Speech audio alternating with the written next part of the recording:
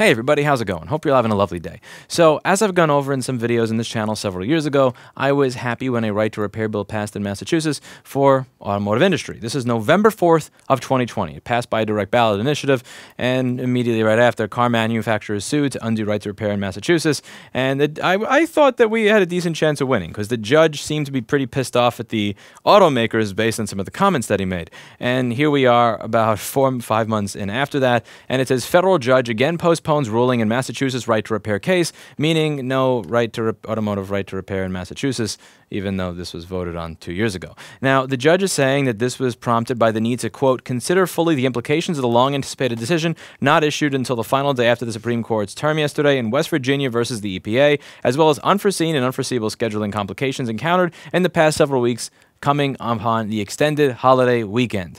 Again, this is the thing where the EPA can't make power plants switch to sustainable energy under the Clean Air Act, but can still regulate greenhouse gas emissions. What this has to do with this particular thing, I have no idea. I'm not an attorney. I'm not a judge. But one thing that is clear is that regardless of the Supreme Court's decision with the EPA versus West Virginia, this has been really just kind of dragging along for a long time before that, and sadly will likely drag along for a long time into the future, because this is how this works. The automakers have a lot of money to waste a lot of time in court to ensure that this does not pass until 2037 or 2050, by which time it doesn't matter because all the independent mechanics will be out of business. Now, a lot of people have asked, why do I seem to be so pessimistic when it comes to the consumer electronics right to repair bill that was passed in New York? Don't get me wrong.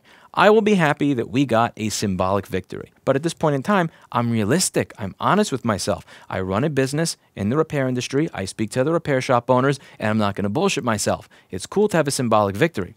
That law doesn't go into effect until summer of next year, and yeah, Apple, Microsoft, Google, something tells me that they're not going to take that sitting down. They're probably going to fight it in court, as are the automotive manufacturers, and they've got a lot more money than the automotive manufacturers, so who knows? Maybe it'll be 2026 when that law goes into effect, 2037, 2080, 2050 was Hawaii's number when they were debating at what point to actually consider a bill. I'm not kidding. I'll leave a link down below for that.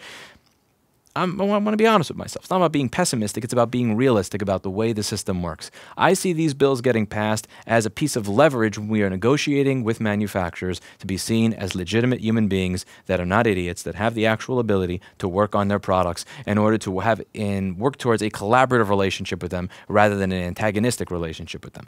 They are leverage, but at this point in time, that is what they are. Once somebody can actually buy a schematic, buy a board view, buy chips, buy screens at affordable prices, and all of these things, then I will consider the piece of legislation to have won. Until then, it is a symbolic victory, not a full victory. And the reason that I am very careful to not call something a full victory while it is simply a symbolic victory is because it disenfranchises and just destroys the morale of everybody who's actually watching. If you pat yourself on the back because you got your symbolic win, while they're still sitting there having to go to fucking Venafix every day and hit Control F5 to wait to see if they got a schematic for a device that's sitting there in their queue, that's not really a win, is it?